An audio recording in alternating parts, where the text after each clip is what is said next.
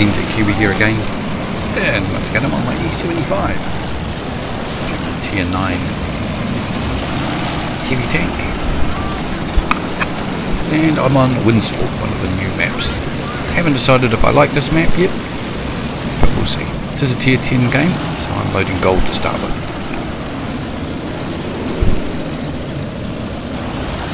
So I'm letting some of our bigger tanks go in front of me.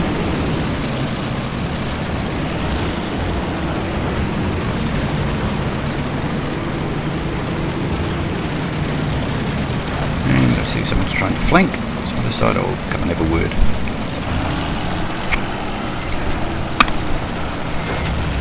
It's going to be 50 here.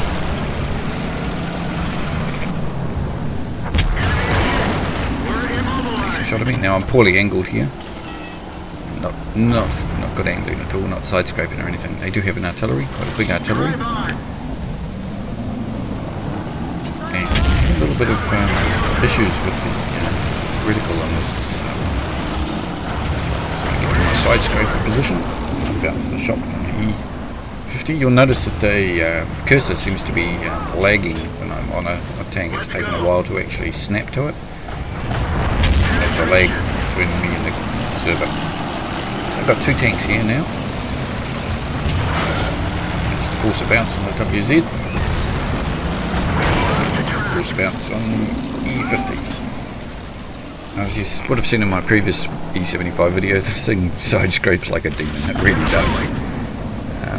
He fired a gold round through me there. That was probably because of bad angling on the turret.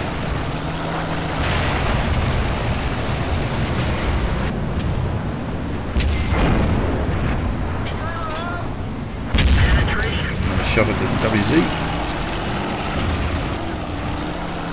I see the WZ bounced again. E50 is the only one that's actually got anything through my armour.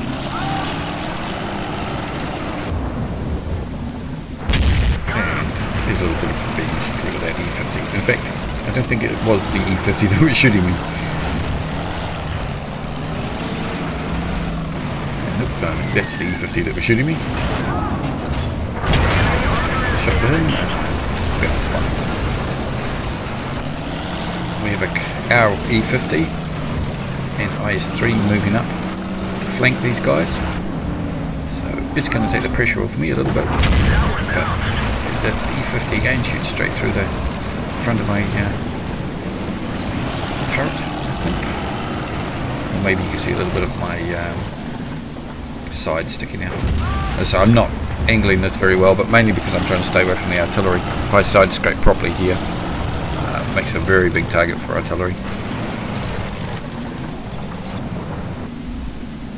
Now our E50 has gone to attack the WZ, but the WZ's now running around our E50. At the moment there's not much I can do unless the WZ sticks out through that gap. He does. So let's take him out. And now our IS-3 is moving now. Quite a close game. Well, in fact, it's even now. Our guys are ganging up on a T95 that's around the corner. We're one tank down.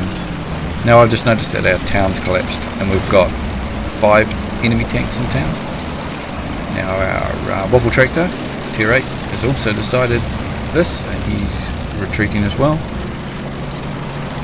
I'm not sure whether our artillery has actually spotted this. He should be moving away from where he is.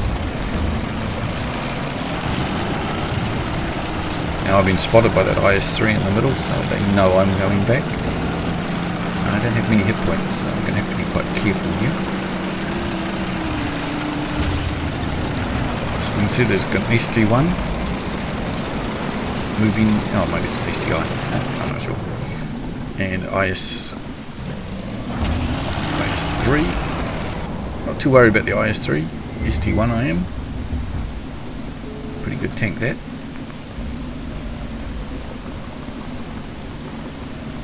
So the waffle tractor's up above me, behind me and above me.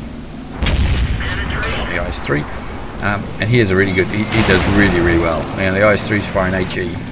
It's probably not a bad plan because he's not going to penetrate me most likely with AP. Lost sight of the IS-3, so I'm back up to try and get another shot, but Waffle Tractor takes him out. As I say, the Waffle Tractor played a really good game here. I must have a look at that position he's sitting in because it's excellent. He took a little bit of damage, but overall he did really, really well. Basically, he's taking shots, but doing some good damage. Unfortunately, our artillery didn't move, and he's just been killed by the STI. We're 9 all. And it would appear that the JPZ 100 and the Waffle Tractor may have gone back to their base to defend. So I thought I would have seen them by now.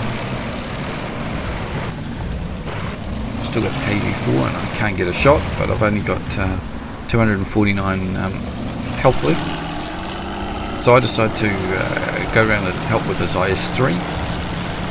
Waffle Tractor's taken out the KV4, so this side's pretty good now. The STI seems too scared to come out, and I don't blame him. Our E100 found their tier 9 Waffle Tractor. I'm going to get a nice shot to the side of this IS-3. So do. Spoiler state. Up to that point he was doing okay, and now our IS-3 is a lot more confident that he can do stuff. We surround him and kill him.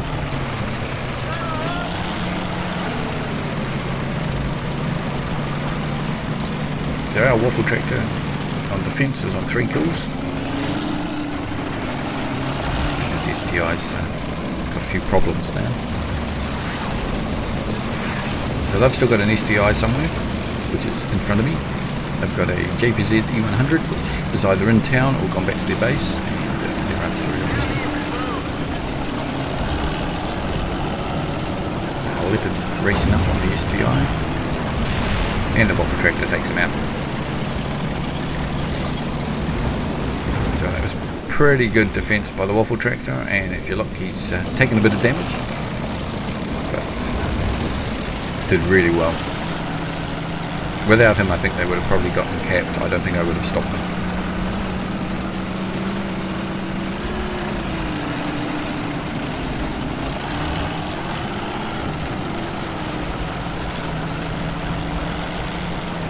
So, it's time to push down to their base. 6 against 2, but one of them is E100. And one of our teammates says the E100 is at 6%. It certainly makes it a heck of a lot easier than if he was at 100. Sped it up a little bit to try and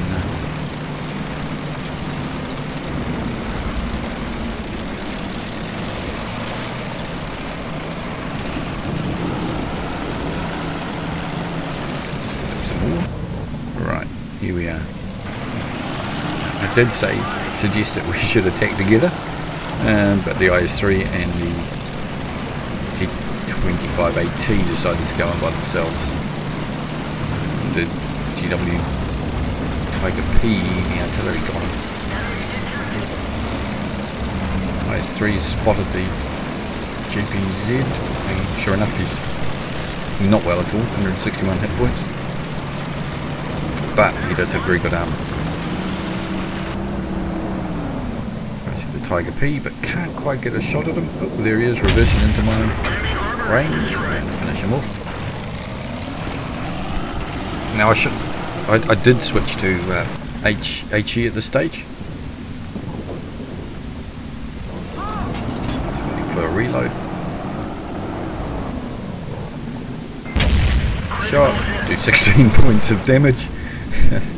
Yeah, maybe I should have stacked a gold on the front of him. 16 points better than nothing. For my reload. And bounced. So, yeah, the old theory of switching to AP, not always the best. So I've switched back to gold now. And our Waffle Tractor takes him out. He got a good number of kills in the end. And it was all around pretty good game. I hope you enjoyed it. Until next time.